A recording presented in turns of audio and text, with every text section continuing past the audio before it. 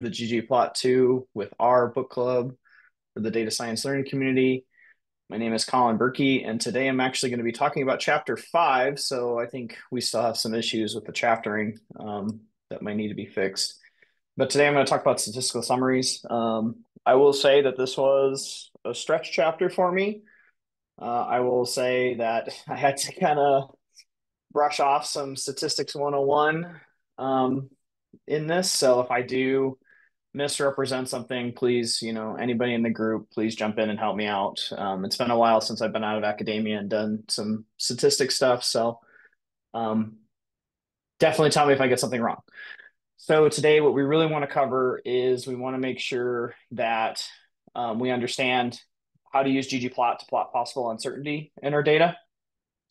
And then also have some tools in our toolbox to determine which geometric objects best presents your type of data is what we kind of want to get out of this. I do have to say that I am using the notes from the previous cohort or two cohorts before. So some of these notes are not necessarily mine, but they were added from the previous cohort. And a lot of the examples that are here are from the book. So we'll cover them.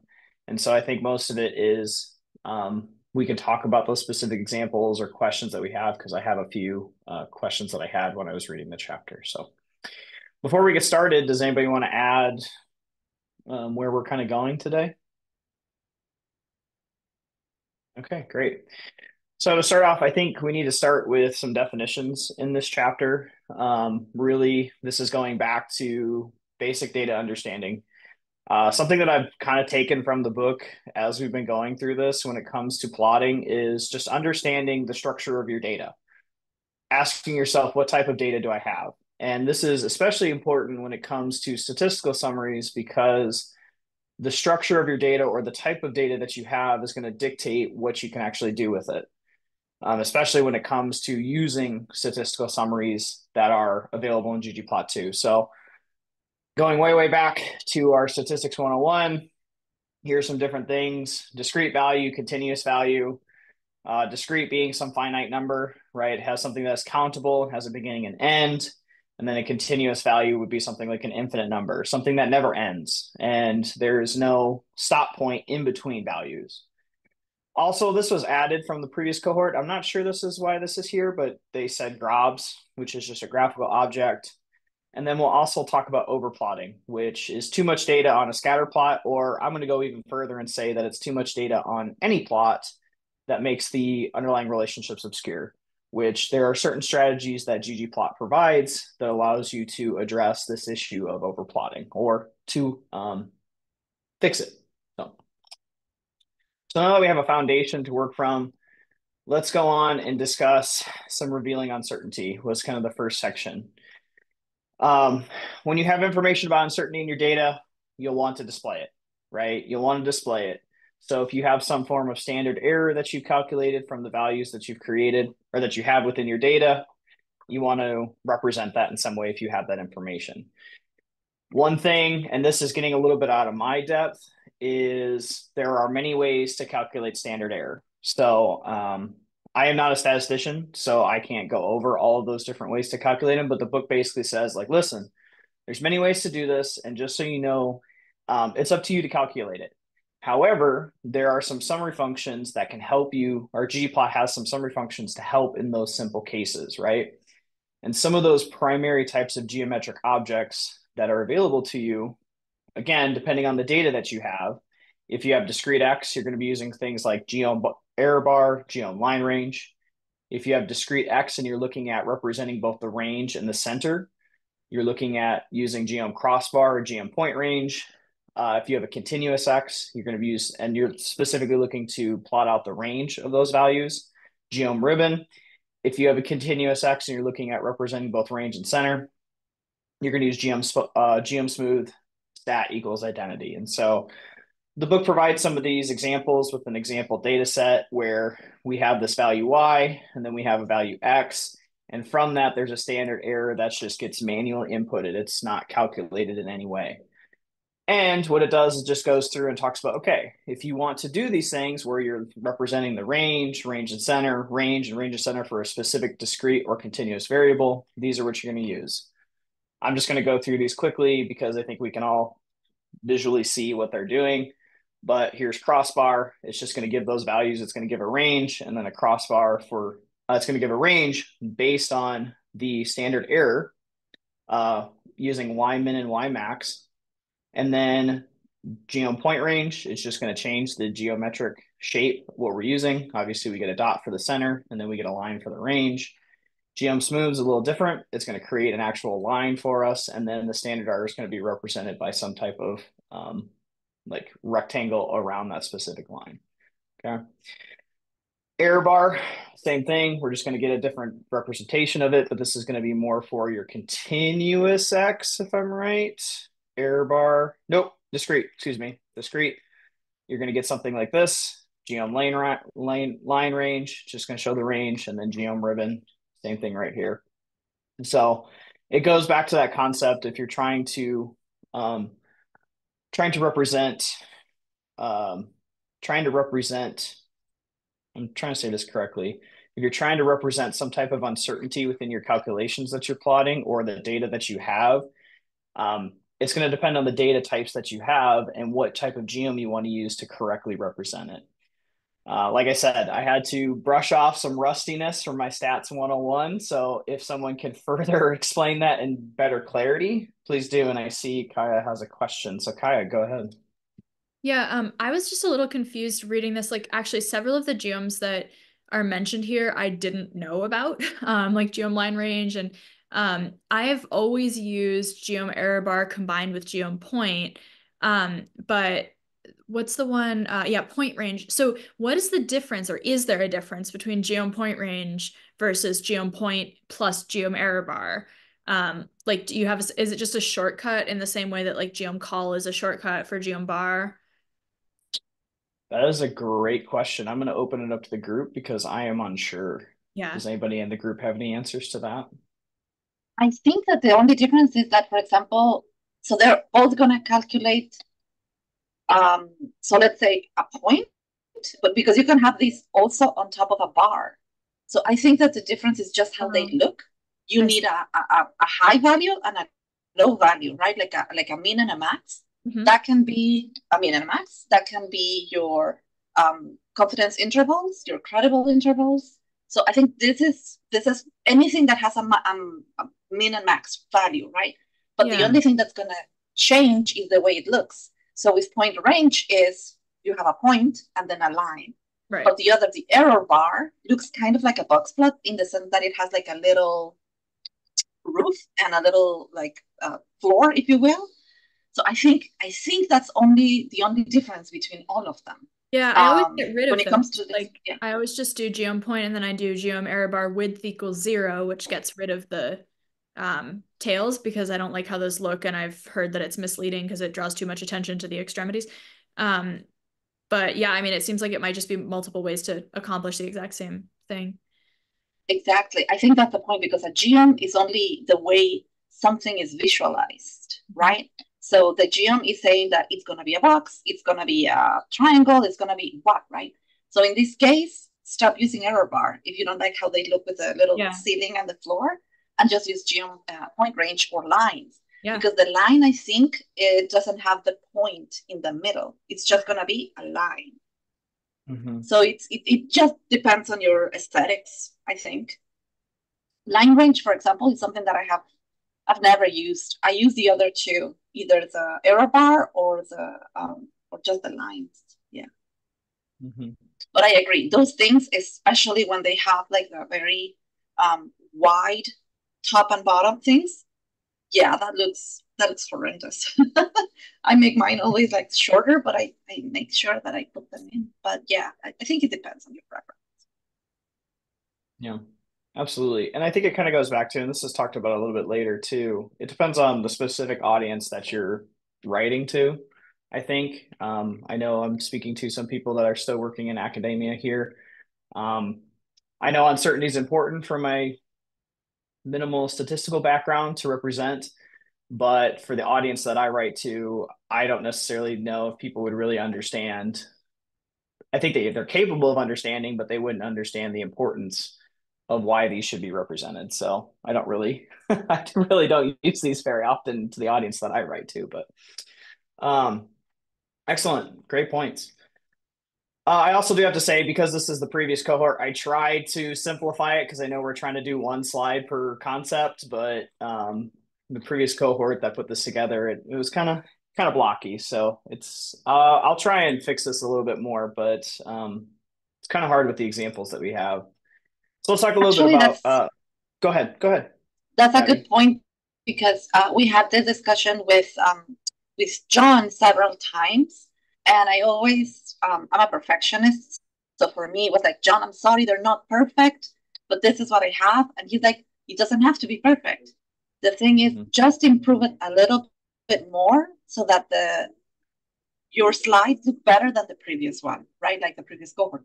And then the next cohort is going to improve your data a little bit more, or your slides a little bit more. So then it's like a work in progress kind of thing. He's not expecting things to be perfect. The thing that we have talked about, but I can ask him on Slack, is that we're trying to get rid of the numbers, like the 4.1, 4.2, 4.3. And you can do that by putting the curly brackets next to the title. So weighted data, space, curly brackets, and then a minus in the middle. That will get rid of that. And it's not necessarily a section per page. It's more like think of this as a PowerPoint. This is a slide deck. So it's like what you show me here, and then show me other things in the next slide, so that there's minimum scrolling up and down. But that's the things that he has said in previous cohorts that I've been with him and book clubs. So just so you know. So don't even worry about this being perfect or not, Collin. This is great. Yeah, absolutely. Well, I can't take can't take credit, because I really appreciate Ryan Metcalf, because I checked to put these in. He put these together, so it helped me a lot, because this is a pretty meaty chapter. But yeah, definitely, whoever, if the next cohort's watching this, a great way to improve these chapter is try and make one slide per concept that you want to discuss. So moving on with weighted data. So if each row of your data frame contains multiple observations, we can use a weight to visually give scale to observations. We need to consider also that this is really important, that our choice of a weighting variable has effects on the plot and what we're trying to represent with the plot, and the conclusions that we're trying to get across to the people that are consuming this plot. With simple genomes, they're just going to use the size aesthetic for our weighting. So an example here would be with the genome point. We're looking at this data set called Midwest. It provides demographic information and community information about Midwest counties. And you can kind of get a sense of what the variables are. Here we're looking at percent below poverty in comparison to percent white individuals. And here has no weighting, right? It's a pretty simple scatter plot, but it really doesn't highlight the unique relationships in regards to population size, right? There's different population sizes across different counties or different areas in the Midwest, okay? So what we can do is we can weight it, and one way we can weight it is in the aesthetic within our points, within genome point, is we can do it by population in millions, right? And so here's just shorthand to do a million. So what we can do is just a division of the population total divided by million and change the size of the bubble. And because of this, we're starting to see different relationships that are occurring between percent white and percent below poverty in relation to the population within millions. And so obviously, I mean, we could dig into this a little bit more if we want to, but obviously there are some counties that have a very small population, but have a very high poverty rate and are necessarily more diverse. But there are some population centers that are larger, that are more diverse and have less poverty. But we wouldn't have seen this relationship if we didn't weight it. So ggplot provides us the opportunity, very simply, to use the size aesthetic to weight it this way. If we want to get more complicated and do some type of statistical transformation with this, we sure can. What we're going to use is we're going to use the weight aesthetic, and we're going to use the weight aesthetic. I think it's specifically in the actual genome itself. It is. Yep. So here, if we wanted to look at the linear relationship between percent white and percent below poverty, we sure can do this. Here we can do it unweighted. We can see that relationship here. But what we can do is we can add that weighting both in the size of the genome point, but then also within our linear model that we're creating or the trend line that we're creating. And then what we're doing is we're just adding that into the weight aesthetic in the genome smooth. And what you'll notice is that this relationship isn't as negative as this one here, right? And that's just because we applied a statistical transformation using weighting within the actual creation of the model genome using genome smooth. I said a lot there. I'm not totally convinced that I said that correctly. So if anybody wants to jump in and add more detail, please do. That's fascinating. I had no idea that this was a thing we could do. What I'm trying to get my head around is what would be the equivalent, like let's say you weren't in ggplot and you were just making a linear model with this data. Like I haven't used a linear model with weighting before. I don't know if I'm just missing something. Like what would that look like in a model formula? Would it just be the equivalent of having that many points at that location, or what would it be statistically? Have you ever used an offset in a model? Because that's exactly what it does. I don't think so. Usually I've seen it. I just used one when you do like a logarithmic model, like instead of a linear model, and then you use the offset term. I'll see if I can find some information on that. But that offset is actually weighing it. Like for example, let's say that you have deer detections in camera traps or however you want, and then but you didn't sample the same number of days across all your stations. Let's say some of them you had just 2 weeks, but some of them were like 2 months. So then you put this offset to actually say, yeah, I have all of these detections, but these were just 14 days, and these other detections, but these were 30 days. So that offset sort of like takes that into account, that weight. So that's the only way that I've seen it done. I'm sure maybe there are other ways. Okay, cool. That's the one I need. But yeah, I think you explained it well, Collin. I think it makes sense. Like you just put the weight in the genome smooth, and you put the variable that you want to use as a weight, right? Like we're weighing it by the population size. Yeah. Yeah, absolutely. And like I said, in my day-to-day, if I go beyond just a simple linear model, yeah, I don't go beyond that in my work, but definitely in other contexts, I could see this being more work.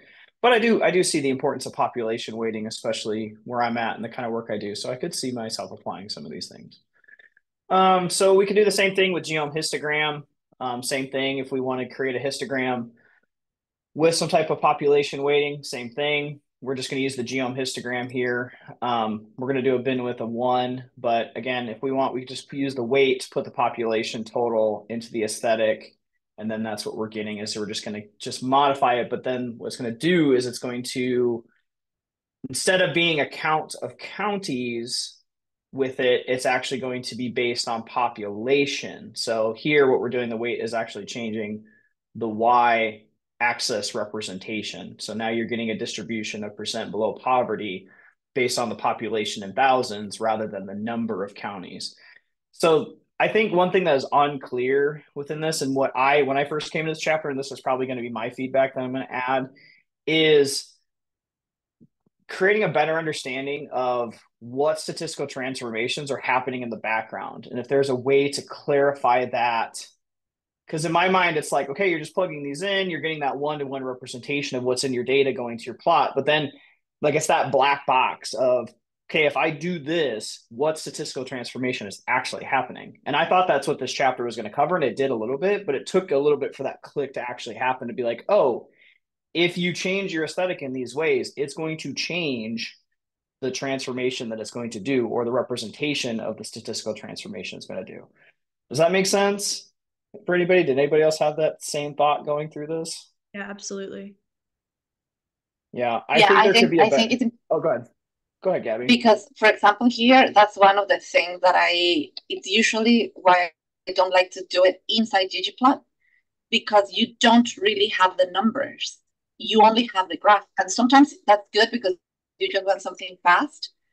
So how I usually work is I have my table and it already has my, the transformation that I wanted to use, even if it's just a small log or something like that. I rather have my data where I know what I did to the numbers, and then I just put that into ggplot. When you do it like this, I agree with you, Collin. You really don't know what you're doing. It's a black box. Because that way, what is it doing to my data? We really don't know. Because here, for example, if you're setting the y-axis title 2, so you're saying population 1000, but you could have just said there dinosaur and nobody would know. All right, this is not populating the y-axis title. So yeah, I agree with you. That's a good comment to add to the discussion. Yeah, just to elucidate, like, what's the black box, what's happening? Maybe a simple diagram or something, just because that's the one thing that I get is just like, hey, you're plugging these values in, but I have no idea what happens when you plug them in the back end. So, and maybe that's just a limitation of the package, and it's just, it is what it is. So, I think we can kind of skip through these real quick, but it's kind of doing the same thing just for the sake of time, but it's just manipulating the genome histogram and what's going on with it. Again, you can change it, you can modify it here again with the weights, and you can divide it within like thousands, millions, but I think we can kind of skip from there. Displaying distributions, just really quickly, these examples are going to use the diamonds data set. We referenced this the last time I gave a presentation. It's just an example of different dimensions of diamonds. The book has a really good graphic of what the actual measurements are. I'm not in the diamond trade and I don't deal in diamonds. So I guess if you need to know more about it, here it is. So let's talk a little bit about displaying distributions. The diamond data set's great for this because it's a big data set. It has 54,000 rows, and it gives us the opportunity to change some aspects of our genome to kind of see how to change how the actual plot looks based on those different genome settings that we have. So let's just make a basic histogram here. We're going to look at the depth of a diamond and then get the just basic kind of histogram of it. Here again, we're getting the count of diamonds, and then we're getting the distribution based on the depth. So the number of diamonds with a specific depth, and we're kind of seeing the distribution of it. So the book suggests, and in the notes here, it suggests that you probably don't want to use the stock histogram. You want to take an opportunity to change the bin width or change the X limits to kind of zoom into the distribution. I think of that. My perspective is, obviously think about your audience and make sure you're representing your data in a valid way. So know that if you do change these, you are changing the representation of your data, but obviously don't manipulate it to a point just to cherry pick conclusions. But the book and the notes here previously suggest that you're probably going to change these, right? So, and that's what I'm just saying right here. But if you want to be, and this is something that I took away from it too, is if you are going to modify the bin width in any way, you probably should create some type of caption down here. And I guess that's another criticism of the book. It says to do this, but it doesn't show you how to do it. So I think the book should probably, if it's making the suggestion of providing a caption of some type, it probably should give an example of what that looks like. But I took this away of being like, yeah, if I'm going to modify this plot, provide some information about, okay, what does this represent? So there's also different ways to compare distributions. We can create small multiples using facet wrap. I think this is great. I've used facet wrap to do this. I've used facet wrap quite a bit to create small multiples or multiple plots based on a specific variable, specifically like a categorical variable. We can use frequency policy or frequent poly, and then we can also use density plot. And I'm going to ask somebody to explain density plot to me because that one I'm not 100% sure about. And I'll be honest, it's one of those that I've kind of come across in the past, and it's been like, I don't know if anybody's ever seen that like Park and Recs meme with where like everybody's using these, but nobody's ever talked about it. I don't know if ever remembers that meme. It's kind of like that. Like I see people use the density plot, and I've never really asked the question of like, hey, somebody explain this to me. So hopefully I can get a group of people to explain that to me.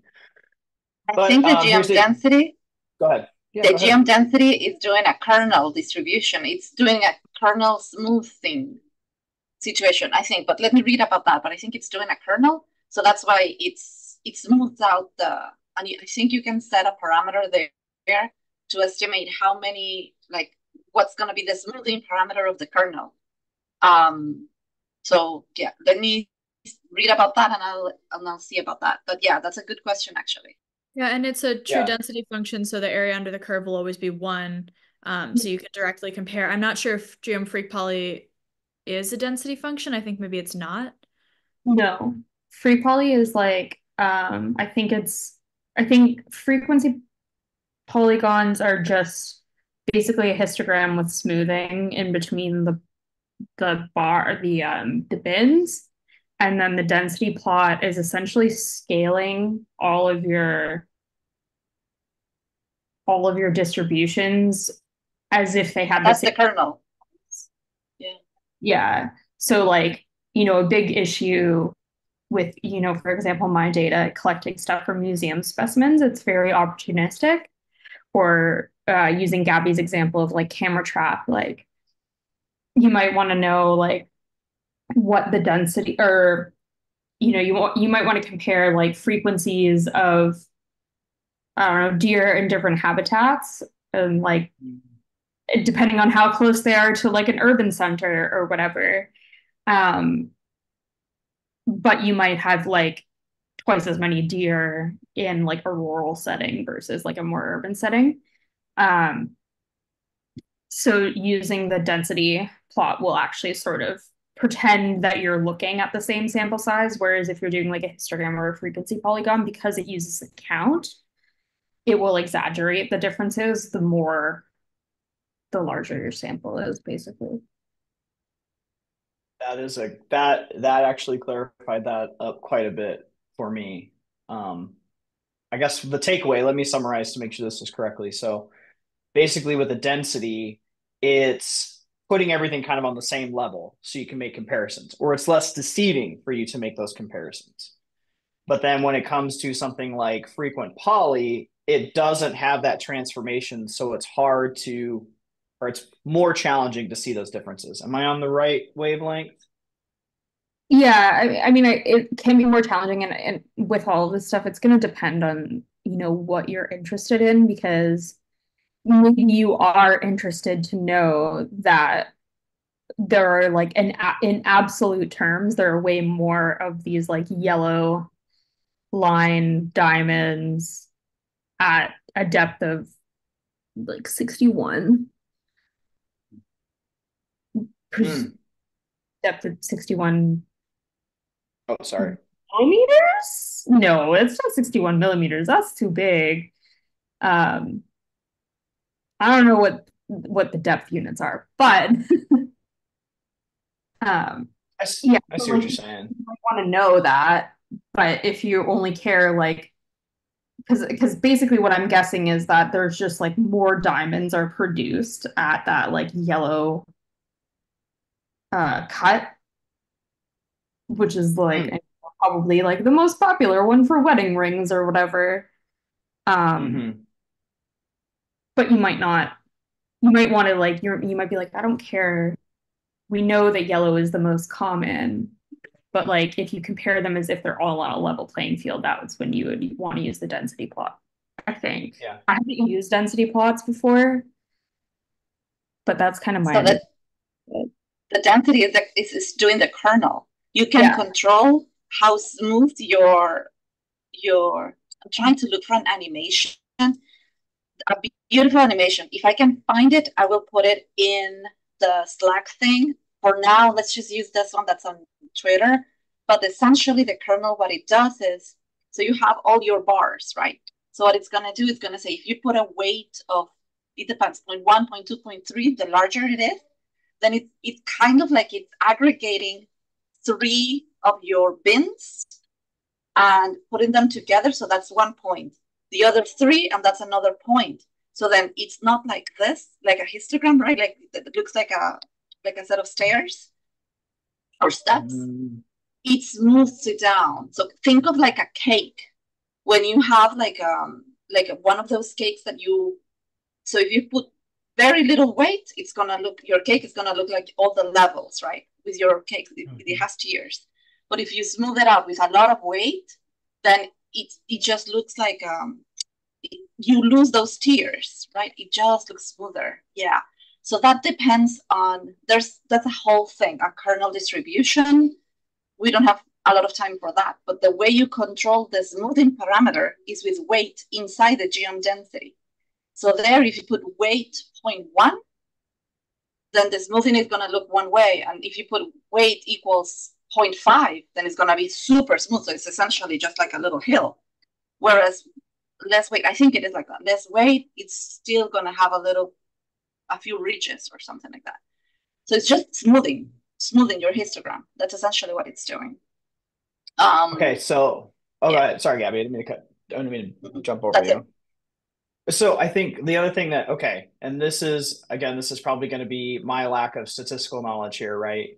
We do geom frequent poly, and it's giving a count, but then it changes what the y-axis representation is.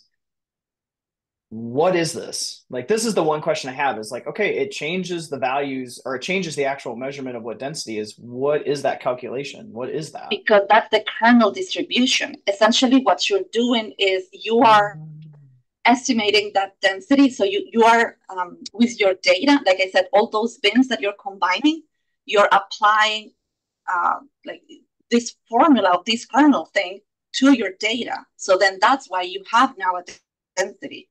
The other one, but it says counts. I think the frequent poly, whatever that thing is called, freak poly sounds awful.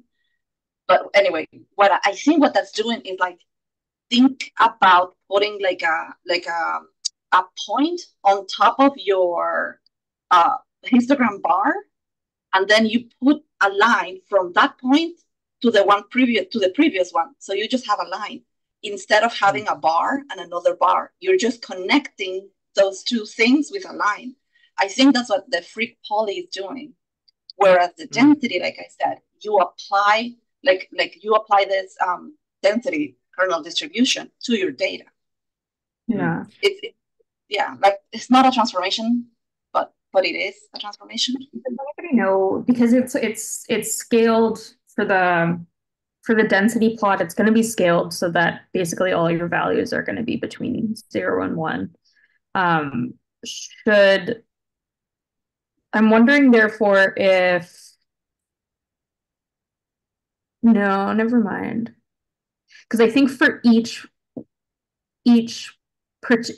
distribution, so each individual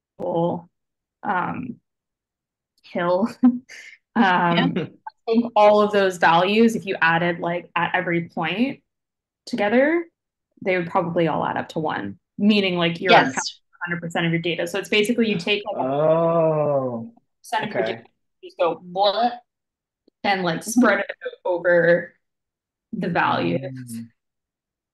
Okay. Yes, exactly. I see. Everything underneath the curve is 1 or 100%. All your data has to be there. Yeah. So all you're controlling is the weight. And you're right. If you apply a super high weight, essentially you have a straight line like that, because it's covering all your data, but it's all like, it's kind of like a blanket. Yeah. So that's a good point, actually. Yeah. Yeah. So, and that kind of goes back to what Kaya said. So that clears that up for me. Okay. I think we spent enough time of giving me some information on stuff that I probably should have learned a long time ago, but I do appreciate everybody clarifying that for me. No, we're here to learn. Don't worry. Yeah, I think that was a really helpful, like, learning group learning activity, because it's not something I had ever really put that much thought into either. So I definitely understand it. That's good. I'm glad we're in alignment with that. So awesome. So geom box plot, I'm going to kind of go through this really quickly and highlight the one thing that I found interesting from this. So I think we're all familiar with what a box plot is, so I don't have to cover it. But one thing that I found interesting is that we could use cut width. So if we have a continuous variable, what we can do is we can we can wrap the variable around that, make it a discrete variable with cut width, and then it will split the boxes up, or it will create box plots for every single like bin or cut width for each one of those, and then it will give us a representation of the distribution across those discrete values that were created, basically. Genome volume, our violin is just another representation of this data. We can talk about the pluses and minuses of both. It just provides a clear view of the distribution without highlighting like outliers or the specific middle of the, or the specific measure of central tendency. But it kind of has the same thing. You can use cut width, creates the bins for us, and then it just kind of changes that continuous variable into a discrete variable. It does talk a little bit about genome dot plot. It doesn't mention talking more about dot plots, but it mentions that we'll use this for if you have not large data, but a smaller set of data. The notes didn't have an example. I didn't come up with one, but those are basically the ones that was covered. So I don't want to spend too much more time on this, but does anybody have any final thoughts before we move on to dealing with overplotting? Excellent. So overplotting. So this gives an example through scatterplot. Sometimes we just have a lot of data and that data just overlaps, and that's overplotting. And so there's different ways that we can tweak the aesthetics to change that. So one thing we can do is we can modify the shape, and I thought all of these were great examples. So we can modify the shape to either be hollow circles or pixel sized. So here's just the example data. Here's just some random data, and we have just a scatter plot of it. We could do hollow circles. I thought this was kind of nice. I thought pixel size was really great because I've never really seen this used until I did some stuff with a specific analysis that I was doing. That pixel shape was really important. I don't want to get too deep into it, but basically it was like a big matrix of data, and some of those, there's a lot of missing data in it, and it's just a lot of data with the matrix that it had, and it used pixels because there's just a lot of like little areas where missing data could be. And so it did a really good job of just like representing the missing data or the data that was actually there by creating pixel size. So I thought that was really nice. And the one that I've leaned towards before is alpha blending. So modifying the transparency or how much light is let through each point. And I thought it was really cool because you could provide a ratio. I never knew this, and I thought this was really neat. You could provide a ratio to dictate how much overlap or how many points overlap before the alpha actually increases. And so these examples do it in a scale of 1/3, 1/5, and 1/10, basically. But you can basically see just as long as there's more points overlapping, the points will get darker. And so I thought this ratio tip was really interesting, and I'm probably actually going to apply this in some of the stuff that I do. And then the last thing from here is the geom jitter. If you have some discreteness in your variable and you can allow a little bit of shifting in it, you can explore this function called geom jitter. It talks about the defaults in here, and it gives you fine control of how much jitter you put into it. But I've used this before in some things, especially if there's a lot of data overlap. But the book just basically says, hey, go check these out. So I don't know how much we want to dig into this specific section, but I thought it was pretty straightforward. But if anybody wants to add anything, please do. Has anybody ever used these strategies before in the data that they do or that they work in? Yeah, I've used like alpha mostly to deal with overplotting. And I did not know about the ratio thing either. I always just did it as like I always just would do like alpha 0.1 or whatever. Oh, but doesn't that just come out to the same thing? It does. 0.1 is the same as 1/10. No, totally. I think it's just like I had never really, my goodness, shush. I don't know if you can my notifications going crazy, but I'm getting all of my Google Scholar alerts right now. Yeah, I had just never heard the tip that, you know, if you express it as a ratio, you basically are saying like, oh, 10 points need to be overlapping for it to be solid opaque. So yeah. I just thought that was like a nice way to sort of think about it when choosing values. Yeah, and Kyle was right. Like I never really thought about it. It's the same thing. Like 1/10 over 110 is the same as 0.1. So that is correct, and I never thought about it that way. So we were doing the same thing. It's just a different, I guess. But if you wanted, oh no, you couldn't do that because if you did one, yeah. So that's great. It's just a different representation. Love it. Let's go to 2D estimation. I will be honest, I will probably, for my work, I will probably never use this because if I shared plots like this, I don't, with the audience that I serve and the stakeholders that I have, I don't think that they would capture the information that I want to get to them. But obviously, they're needed in different fields, and so we talk about them. So again, this if we treat it as like a 2D estimation problem, as the book was talking about, we can actually bin values around those areas and use color to represent like amount in those specific bins within our plot. And so if ggplot2 has ways to actually do this, has functions for us to able to do this. So the first approach would be to like bin and just count things up, right? And so it provides this function called geom_bin2. Same thing, but what it's doing is it's just taking within a certain area, like a square area, and it's counting all the values within it, right? And it also gives us fine-grained control to say, okay, how many bins do we want? We can bin it by 10, okay?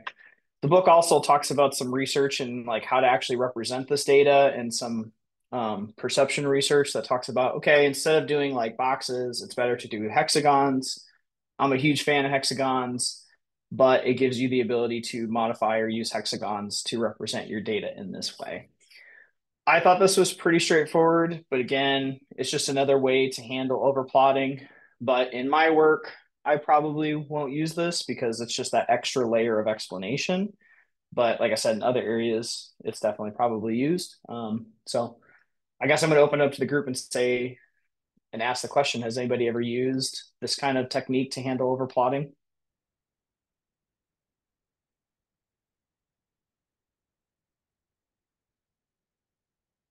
I always forget, to be honest with you. So no. It's pretty rare that I need to visualize a scatter plot as the main thing. Like usually I want a scatter plot behind some boxes or behind a trend line or whatever, but it's pretty rare that the distribution of the points like is the main point that I'm trying to make. So I know this exists, but I've never used it. Here's a question. What about mapping? Like if you had a map and you had a frequency of certain things within a certain location, like a longitude and latitude, would this be something that you could do? It's definitely something that I've seen done before, yeah. Yeah, it's But basically a then, raster. yeah, but it would have to be contained within something, like let's say a state or a county or your, I don't know, your study square, whatever. It would have to be contained in order to make sense, I think, right? Yeah, I think of it like a shape file. Oh, go ahead. Go ahead. No, I was just going to say the same thing. Can be done with a shapefile. Yeah, because something I do is counties, and counties is a shape file. Like you can use a shape file and have like it's like a heat map. It's kind of the same thing, kind of the same concept, but just using it with, I guess, continuous variables right here. So it's a location. We have about 3 minutes. I don't. I think I could just really quickly cover statistical summaries. I don't know if we need to cover surfaces outside of saying, well, I'll get to that here in a second, but statistical summaries, when it comes to these like geom histogram and geom_bin2, they use familiar geoms like geom_bar and geom_raster, but ggplot2 has stat_bin and stat_bin2, which allows us to count up the number of observations in our bin, or we can provide it a function to do some type of statistical summary for us. So here's just a basic bar plot of our diamonds based on color. It gives us the count variable. But say we want the mean price for this. And this is, I think this is really cool. And it highlights like a really cool aspect of R is that you can pass a function into like, this is actually it's a function object. So mean is an object, which is a function. And you can pass that into your aesthetic to calculate a mean price based on different colors.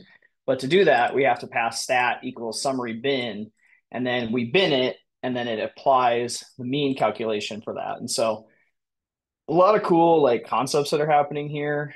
The idea of being able to pass a function into another function to make a calculation is really kind of cool. So some other examples here, going back to that idea of a 2D density, or treating this as a 2D density problem. We can use geombin2d here to do that. But then if we want to pass these, change the actual representation from a count to like any function or any statistical calculation we want, such as a mean, we do the same thing, geom roster, pass in stat, summary 2D, function mean, and then you get this representation. And now we're getting the mean value based on depth and table. And so a lot of really cool things happening here. But that's basically it. We're just saying, hey, use the stat function or use this binning function, apply the stat function to the values that are within that bin, and then plot it with our geom. So a really cool idea, really interesting. I'll open up to the group to add any further comments or questions for that. I have to hop off, but thank you, Collin, and I'll see you guys next week. Thanks, Kaya. No, I'm good. I didn't know that you could do that.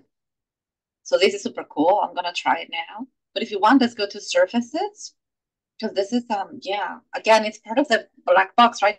Because you don't really know what they're doing with the data. But it's kind of cool that you can put like a function there.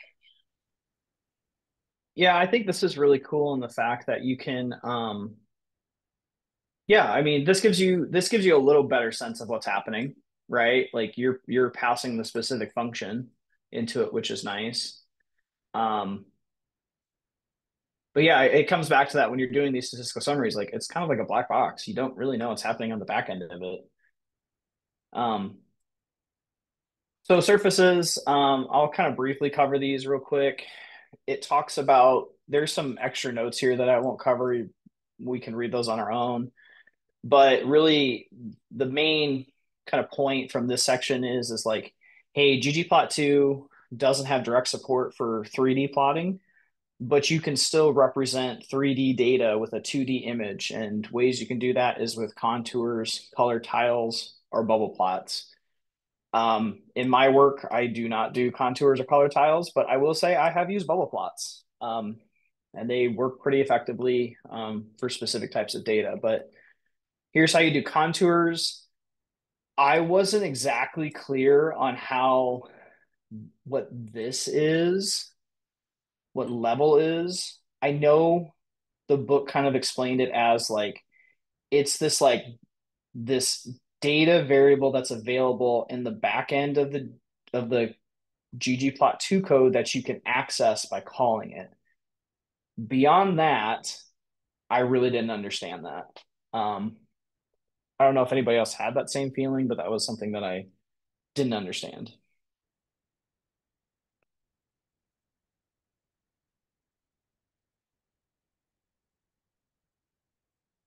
Unless I read it wrong too, because at this point I was like, I'm not going to use this, so I'm just going to kind of read it briefly. But I don't know, maybe there's a note there a little bit about like what this actual backend object is to actually plot this. Same thing here. We can use Oh, go ahead. No worries. Yeah, I didn't totally understand this either. It does look like from the code available on the book website, it looks like that notation, like the dot dot level dot dot, is deprecated. And so I think it says use after underscore stat level instead. So yeah, I didn't have time, but I think I would look up this sort of like after stat maybe to try to figure out what is actually going on, see what the documentation says. Yeah, absolutely. here's geom raster. Here we're just passing into the fill aesthetic. So we're plotting 3 variables here: weighting, eruptions, and then density. So again, plotting 3D data in a 2D dimension. And then one that I use quite a bit myself is bubble plots. So we have some type of scatter plot here looking at eruptions and weighting. But what we do in the geom point aesthetic is we provide a size density. And then that's just going to change the size of the bubble, right? It's going to make it bigger or larger based on the density value itself. So that's pretty much statistical summaries in a nutshell. I know I kind of covered quite a bit of ground today, but I took a little bit from this chapter, but I'll open it up for the group for any final thoughts or final comments. What's the Thank you. oh, sorry, go ahead, Gabby. No, Ashley, come on, please. You go. What's the context in which you use the bubble plots? So I don't know if I'm just like trying to think of ways to use them. Yeah, Okay, never used them either. So I also teach a class in this, and I teach like sports analytics stuff. And where we've used bubble plots before, so this is going to be a really specific example. So like football, okay, let's just use American football. Say we have something like passing yards on the X, rushing yards on the Y, and the size would be wins, right? So what we would want to see is if, based on if a team's running the ball more, or passing the yard more, do they win more, right? And so that's something that I've used it before in. I've used this in some survey results. No, I shouldn't say survey results. Trying to think of some other examples. We've used bubbles for survey results because that was a little bit different than just like a bar chart. Population data is good for this, most certainly. So like if we have 2 continuous variables that we're looking at, we can, look at a third variable based on this. A good example would be Gapminder. I don't use that. I don't use the Gapminder data set at all, but like if you're familiar with Gapminder, there's a really good, or is anybody familiar with the Gapminder data set and Hans Rosling? No? Is that like census I should data? add. It's world population health data. And what he does is like, it's really kind of cool because he does health and wealth. So like he has like on the x-axis, it's like health, y-axis is wealth, and then it's like, I think population size, I think is what he uses. But what's also really cool about that is he adds animation to it to tell the story of the health and wealth of nations over time.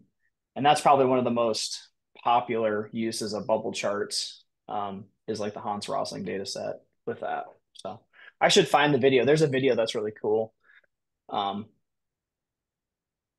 But those are some examples of where I've seen it used and some of the stuff that I've used them for. But I also contend with like, if you're getting into like trying to plot 3-dimensional stuff, it's hard for people to like get the conclusions you're trying to get across. So I think the key with bubble plots, if I'm understanding you correctly, is that you're gonna want on your X, well, it can be X or Y, right? But let's say on your X axis, you want a discrete variable. On your Y axis, you want, well, not necessarily. They could both be continuous, I suppose, but you want a third variable that's gonna be numeric in a way. I'm not sure if with discrete variables it could also work, but essentially you're trying to visualize 3 variables in one. So if we think about ecology, Ashley, I don't know if this is going to make any sense or not because it's in my head right now. But if you have number of hours, let's say you have 10 people looking for birds or looking for anything, right? But let's say birds. And you have the number of hours that everybody worked at the end. Like some people went and worked 10 hours looking for birds, others 5 hours, right? And then on the y-axis, we have the number of birds that they saw in the end. Okay, so that's great. You can do that with a scatter plot. But if we add the years of experience that each person had, then you can have that third variable, years of experience, as the size of the bubble. So then you can see if, for example, someone worked a lot of hours looking for birds and saw a lot of birds, but they have a lot of experience, like let's say 10 years of experience. So then their bubble is going to be huge. But then you also have people that are really good at finding birds, but they're novices. So then they're probably worked less hours, saw a lot of birds, and the bubble is going to be very small. So then you say, that person, who is that person? I want to hire that person, right? Because they have I want to hire them all, but they have less years of experience, seeing a lot of birds and working for very few hours, right? So I think something like that. If you're the key here, I think it's you want to see 3 variables at the same time. I think that's kind of like what the trick is here. But yeah, we can think of other examples. But that's what I get from Collins's examples. Yeah, that definitely makes sense. I guess it's just like I'm not totally clear on how a bubble plot differs from doing a scatter plot with weighting. That's a good question. It's a great question. So the bubble plot would not have any weight added to it, right? Like you are not, because when are you using weighted data? When are you weighting your data? I suppose that's the question. So you would weight your data when you don't want this variable to affect the outcome. So in this case, for example, the one that Collin presented, if you don't take into account the the number of people living in that county, then you're going to have a very steep slope.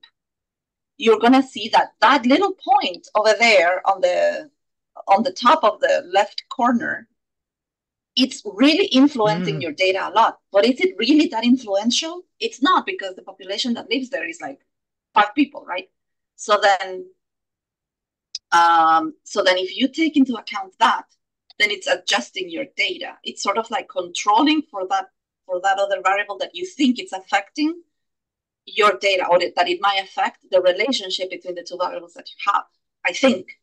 Yeah. And then with the bubble, right? That makes sense. With the bubble plot, I think it's just like an issue with maybe the wording here, because here, like with this, the population and the counties example that we have on the screen right now, they're not actually doing weighting in this particular example. They're doing the same thing as the bubble plot, where they're just having the size of the points be represented by a third variable, which is population size. Where the weighting actually comes in is when you do your statistical summary, which is not what they're doing, even though they're calling it weight by population in that like code block. So I think you wouldn't have realized that if you hadn't done the bubble plot. So I guess the bubble plot there, by doing that weight, it helped you understand that third variable. So then you would do the relationship first, and then you do the model to account for that. Yeah. So I guess if you suspect that there's something that may affect the relationship between your models, between your variables, a bubble plot is a great way to do it. And then you go and do the weight for your model, maybe. But I think I'm kind of liking this bubble idea. I'm going to see if I can explore it a little more, because I don't know, there's so many plots, and then you're like, which one do I use? You always go to, bars or scatter plot. But I'm going to try to start thinking about, using this one more. I think outside the box. I kind of like it. You're right, Collin. There's something about bubble plots. Yeah, I'm something that we did, something that I'm thinking about, and I'm going back to, again, this is a really simplified example. But with that sports example I gave you, like you could do some like splitting of this. Like it's kind of like you're doing some, what is it? I'd call it classification or clustering. Like what we would do is we would say, okay, well then plot like the mean, like put a line for the mean here, put a line for the mean here, and then it splits it up into 4 quadrants. And you could say like, oh, these are teams that are doing really, really well in these things. How many wins are they getting?